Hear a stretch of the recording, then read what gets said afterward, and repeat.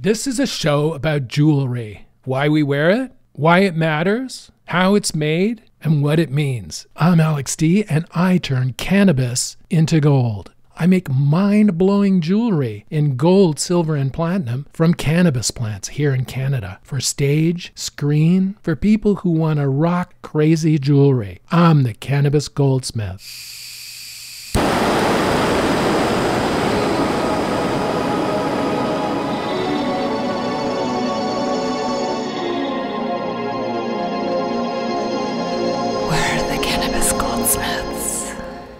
That's what I need, a second sound curtain. If I'm going to be recording these podcasts during rush hour, before dawn, or at dawn now that the clocks have gone back, I might as well make this studio more permanent.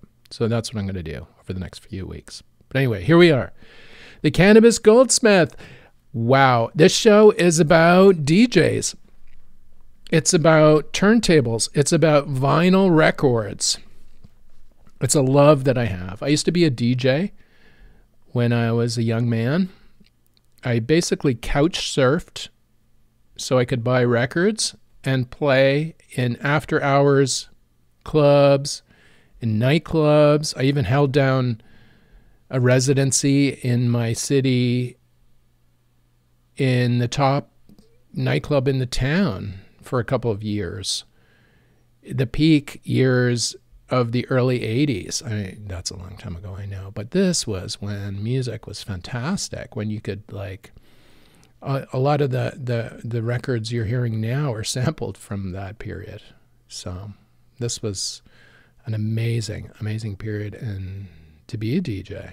I'm so grateful that I experienced it. But more important than that is I witnessed the birth of the Technics 1200 turntable, which is really at the root of all things DJ in the world. It's how DJing really took off and how hip-hop took off too. These are the turntables, the products at the root of hip-hop culture. They began it. They are the technology that innovative DJs used to create hip-hop. And they're the tools that innovative nightclub DJs used to create moments on the dance floor that people still remember, 50 years later.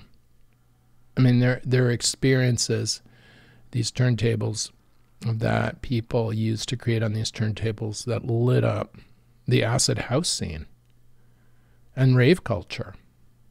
This is pre-digital stuff I'm talking about. And these turntables are still made. They've been made, and the design essentially hasn't changed. I mean, they look the same. They maybe added a button here or took a button away or whatever, but the main ingredients are there on these turntables and these Technics 1200s. And the main ingredients are a thick rubber base to suppress vibration, because the people who use these are generally playing in situations that are very loud, and there's lots of bass bins and shit shaking shit up, or people jumping up and down on the dance floor.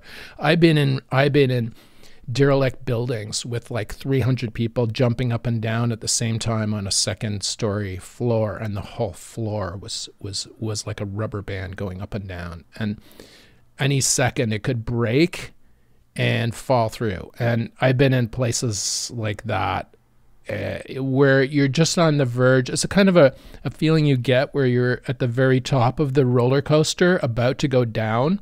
It's that kind of feeling. But you don't want to leave because the DJ is so fucking good, right? But anyway, so the rubber base on these turntables, what they do is they knock back a lot of the vibration, which could suck when you're trying to get a nice clear signal out of the stylus on the record, on the vinyl record. You don't want it giving back, people jumping up and down on the dance floor.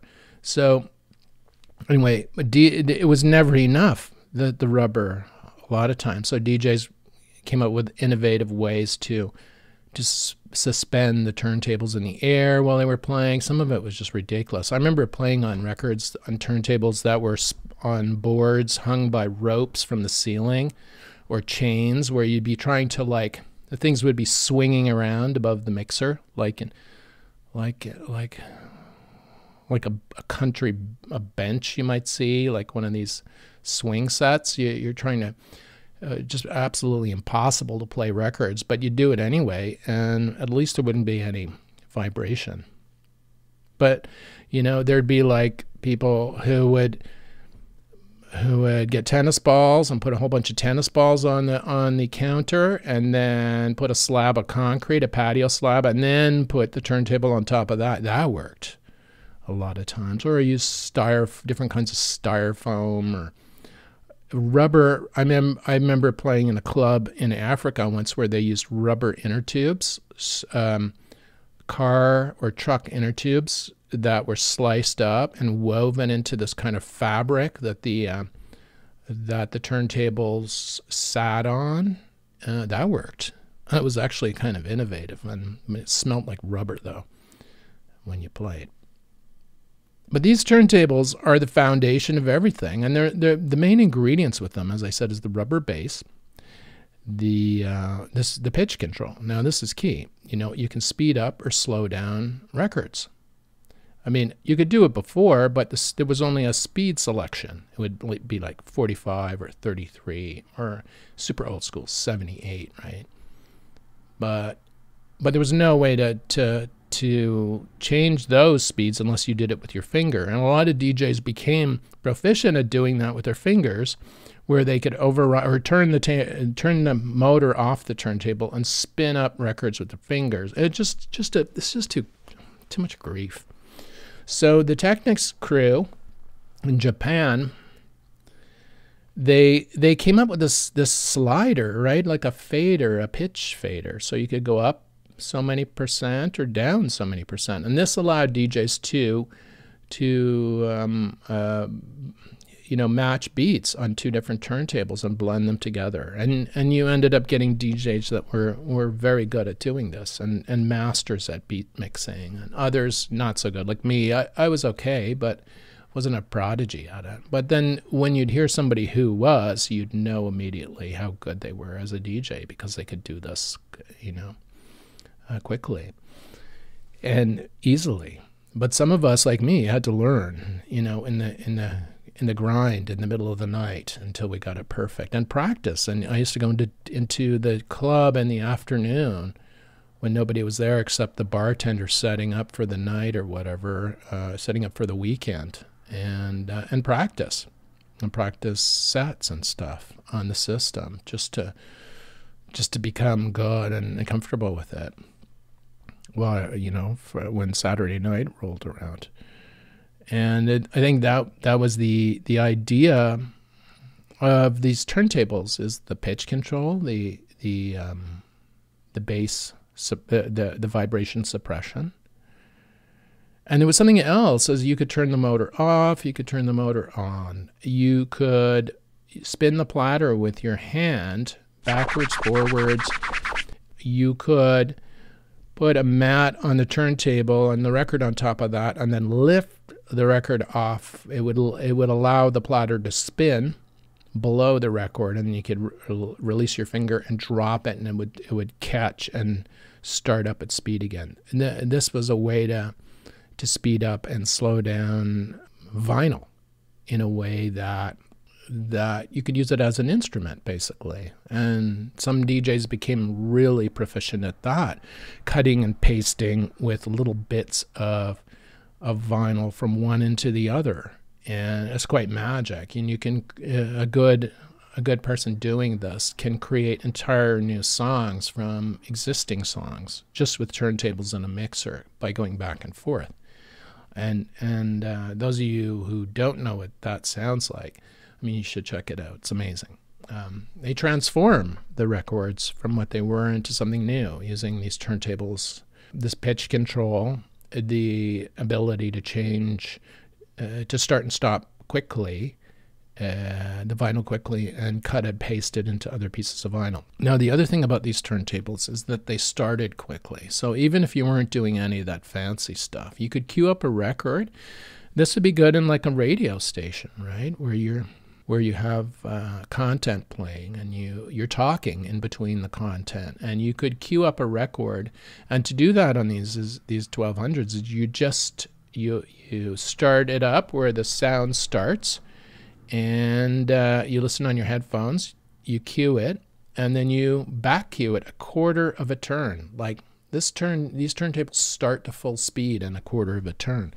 So you could back cue your record a quarter of a turn, turn off the platter, and then when it came to start it, you just hit the start button on the turntable, and it would start exactly. The track would start exactly where you wanted it, when you wanted it to start. So if you could be talking like me, you hit the button now, the music would start. So that's how it worked in a radio station environment. But these turntables, okay, no, they haven't changed. I guess they've tried to make little changes in them over time, but essentially they've remained the same. The ones I have in the studio are the original 1200s, but they're the black versions. So they were not the silver, super original ones, but they're the black when they brought out the first black ones. Now I've had these for a long time, decades, right? And they've been cleaned once, but you know, they could go in for a good cleaning. I might send them to my friend Ryan, who cleans 1200s. I mean, there's a whole industry around cleaning and refitting them, putting bigger cables, output cables on the back. There's like polishing. He does a good job of it. So I think I'll talk to him about, see if he can buff up my my turntables. But they still work great. And so these are the turntables that every DJ in the world worth anything has a set of at home. And there are a lot of clubs in the world that still have them. It's not all gone digital. I mean, when any really amazing DJs come out to play, this, you know, vinyl is always there. Like somebody like a Mark Farina or a Danny Tenaglia, or the Masters at Work guys, or Roger Sanchez. All these are DJs who grew up on vinyl and play vinyl, who can play it today, you know, if they want to, and they play it well. But DJs use these turntables, they have them at home. And I mean, there are DJs who have retired, and there are DJs who've made piles of money, who don't play out anymore, who are maybe producers of DJ music that DJs use now, who have these turntables at home. Like me, like I'm not the rich, but I have them at home, and then people have them in their basement. Maybe they work in banking now, and they go downstairs to, what was that? The DJ from the Stockbro DJ guy? Anyway, that'll come to me. The guy that had to give up his DJ career in order to be a billionaire. Well, anyway, he has these turntables at home, I know. And then there are other people who have them. I mean, they're everywhere. They're ubiquitous, but they're all over the world. And I'm thinking, okay, this is my favorite product, I think, of all time. Now, I'm a fan. I'm a big fan of the 1200. Also, I got to add here, Technics has nothing to do with this whatsoever. This is just a homage, an ode to this wonderful product that I use every single day, even in the studio. When I go into the studio to design or photograph shit or whatever, I turn on the system, I pick out a piece of vinyl, and I put it on a 1200 and I play it. Now, there's a lack of convenience to this. I mean, the record ends. And the thing about the 1200, it doesn't have an auto lift feature at the end where the arm comes off automatically and goes back into the thing, the little arm caddy thing. No, you have to manually take the needle off the record and put it back, because otherwise it'll sit there all day grinding down your record and your stylus. So you have to have some measure of awareness of what's going on. I think that's important too with these turntables. But anyway, I love them. And I know you do too. If you're listening to this podcast about the Technics 1200 and about DJing, vinyl, and all that shit, you know how important these things are, right? So anyway, I was sitting out in the backyard and smoking a huge joint, and I was sitting out under the trees in the sun, and I was thinking about these turntables, and I want to make something for these turntables. I started making jewelry from the turntables. I started modeling the strobe ring. I make a men's ring with the strobe ring on the face of it in sterling silver, a big fucking men's ring. It's huge, and it's for DJs. It's like a DJ ring. It takes the strobe ring and puts it on your hand. And when you're playing vinyl, this looks very good in a phonograph, I think. Anyway, but I love the ring too because it means something to me. So I designed this ring with the strobe ring, the strobe dot pattern on the surface. And I also make a shoe bar, a piece of shoe jewelry that you lace into your sneakers. Yeah, I was thinking about, I was sitting in the backyard, you know, smoking a spliff and looking up at the trees and the squirrels and the rabbits and shit. And I was thinking, you know what? I got to do more. I gotta do more. So I started thinking about the turntable even more deeply. And I was like, oh, okay, what can I do? I can make jewelry for turntable. That's what I'm going to do. So the secret project that I was working on is a turntable weight. It's a weight that fits on top of the vinyl that fits on that you put on your turntable. It goes on the spindle, but it's made in sterling silver. The sterling silver has a density that it's really dense. It's heavy.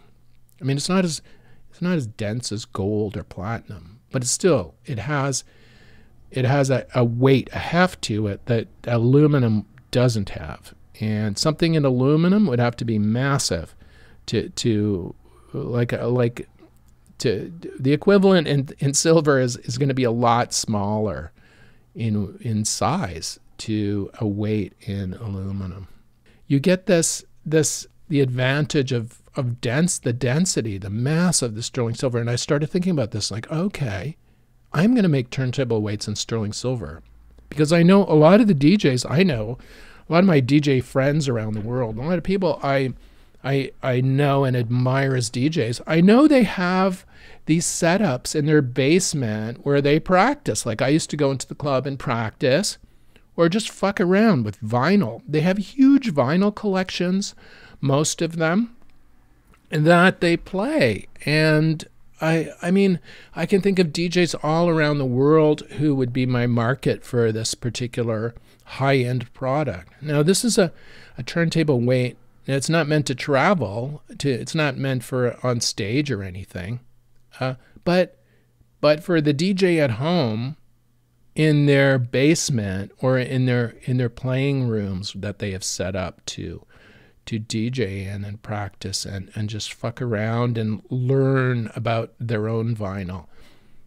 This is the product for them. And I was thinking, this is something that could stay in their studio. Super high quality, personalized. Like we can put their branding into the side, into the top of it. It's a small object. It's going to be a lot smaller than these aluminum, these mass market aluminum turntable weights that are CNC machined in China. I mean, you can get boxes of them for nothing, really, on Alibaba, and you know they put branding on the outside, and it appears that this is where the value is. The added value is in the branding on the outside of this piece of aluminum. But I want to do something different. I mean, that's not what I want to do. I want to put the DJ's own branding on the thing. They're going to be using it at home, right? In their studios, in their DJ setups in the studios, or if they're like record producers that have 1200s, this would be ideal in the studio. One of these turntable weights, or a matched pair in sterling silver. I mean, branded with the DJ's own brand or the label's own branding on the side of it, right? So I was thinking, okay, this is a different type of product. This is not a mass market product. This is something that a DJ can use for themselves, right? And this is not, they're not marketing a brand, but they're having something made for themselves, for their own use. Now, I was thinking so deeply about these products. I was thinking, okay, so how can I make them? Because as a jeweler, I want to use jewelry techniques and manufacturing quality, and I want to bring it to these objects. So this is not a mass-produced thing. Each one of these is individually handmade for the specific DJ's use or for the specific record producer or audiophile. Audiophiles have these turntables at home too. So for an audiophile, I mean, like this would be a product for them. They have a $15,000 turntable. Why are they using an aluminum, Chinese-made aluminum frickin' turntable weight? No. This is a piece of jewelry for the turntable. And I was starting to think, yeah, let's do this. So I designed one last year, designed one of these weights and started experimenting with the design and modifying it and changing it and seeing what the ideal weights were. I figured that out. With this process of using jewelry techniques to manufacture these, what happens is that you can put extreme amounts of detail into the product, and they're made like a ring, like an engagement ring or like a giant like a bracelet. I'm using the same techniques to make these. We're casting precious metals into ingots in the shape of turntable weights, and that's why we're calling them turntable ingots. They're something that you can keep on your turntable and then use quickly when you need to. So that's what I wanted in the design. We've accomplished that in the design. Then came the problem of finding how to make these frickin' things, because everything has limitations, right? Like for any amount of money, you could make anything, but we wouldn't be able to sell it because it would be way too expensive. So, it's not only the cost of the precious metal here. If you're using a lot of precious metals, several hundred grams of silver or whatever, that's a cost. But the making it is a huge cost because they're individually made, right? This is not mass production. They each have to be cast one at a time and then finished and then adjusted for weight or whatever, the weight to whatever weight the DJ wants, right? So I was thinking, how are we going to do this? That's where a lot of the cost in this is going to be. But we figured it out, but I couldn't find anybody to cast it. Our master goldsmith in Toronto, this is just, the weight is just a little bit too much for his centrifuge to reliably produce. So I started looking at different ways. Are we going to lathe them out of a giant block of silver? But I don't like lathe. The stuff you get, these aluminum turntable weights that you get are CNC lathed. And they have this machine quality look. Like if you buy a box of screws at Home Depot or whatever, they have that look, right? I don't want that. This is jewelry for turntables. This is I want to show my appreciation for the frickin' turntable. I don't want to put like a hubcap on top of it, for fuck's sake, or whatever. A jar lid. I don't want to do that. I want something fucking interesting to put on the turntable. So I started thinking, ooh, designs. I could put art on the sides of these things. I could put the DJ's name on the top. So it personalizes it for the DJ, for the audiophile, for the customer. So they have their own piece. I'm thinking longer term, as I always do with this too. It's like, okay, imagine being bequeathed this. I mean, these are permanent things, right? These are things in sterling silver, precious metals. These things last. They last, and they're given to other people. They're given to as bequeathed. When someone dies, they're passed on to someone else, right? This is rings or bracelets or anything. But DJs need this as well. They need to tap into this. Imagine being the grandson of a DJ, a famous DJ, getting this as bequeathed to you, right? How many great records have played underneath it? How many hours in fucking in nightclubs with dripping water did Granddad play it, Or like to get to the point where he could afford one of these fucking things at home to have on his turntable. And this has acquired all his energy, the great grandson will have it years from now, right? And this will have some legacy and some history. It'll have the DJ's name ground into the actual, or cast into the metal itself. And this is what I'm visualizing with these turntable weights. This is not mass production. This is honor. We're honoring these frickin' turntables. We're honoring DJs. We're honoring the music, the hip-hop, the house music, the acid house, the Detroit techno. We're honoring these things that were created with these turntables in a turntable weight. And it's like, okay, I've got it. But I couldn't find anyone to do the one step in the process that I needed. Like, I needed it cast, right? And it's hard to cast. This shit is really heavy. And I want jewelry quality too. I don't want like sand casting where there's like rough edges or shit. I want it to be a piece of jewelry, right? It's an expensive thing, and it's going to be fabulous. So I finally found a way to do it, and I was getting to the point where I was gonna melt an ingot, just a rough ingot in silver, and then put it in a lathe and then lathe it to shape. But as I said, I don't want this machiny look. I want it to look like jewelry. I want you to be able to look at it and realize, like, wow, and then pick it up and then feel how heavy it is, and yeah.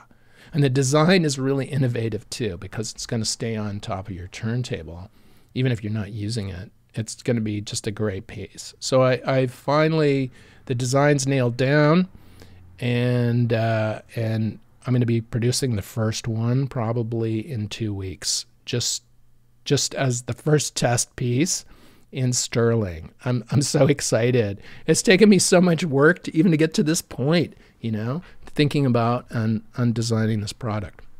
Now, once the first one is done and it casts, then I know that we can make them for other people. Now, as I said, each one of these is individually designed, so we design them in either wax. We make a wax master model, and then cast that in sterling silver, and then finish it to spec and to put a finish on the outside of it. It can be either like have a shine or a dull shine, or it can be actually, we can even plate them, but I really don't want to do plating. But we could plate them in 24 karat gold or whatever. But the whole thing is a solid silver ingot that's functional, fully functional in a DJ environment, or in an audiophile environment, or in a home studio, or in a real studio environment. So that's the product. Turntable Ingots by Tribe. Designed by me, Alex D, here in the Thousand Islands area of Ontario. Now, you probably thought we were only making shit out of cannabis plants, like we were only making jewelry and like accessories and stuff out of cannabis plants cast in precious metals. But I draw from my own life, so this is what I'm drawing from here. But I'm going to throw some cannabis vibe into these. I can imagine a DJ like DJ Snake, who is all about cannabis, might be interested in a product like this. But I'm going to put live cast cannabis leaves around the outside of, I think, the first one that I'm making for me, for the studio, the test. And we'll see how that looks.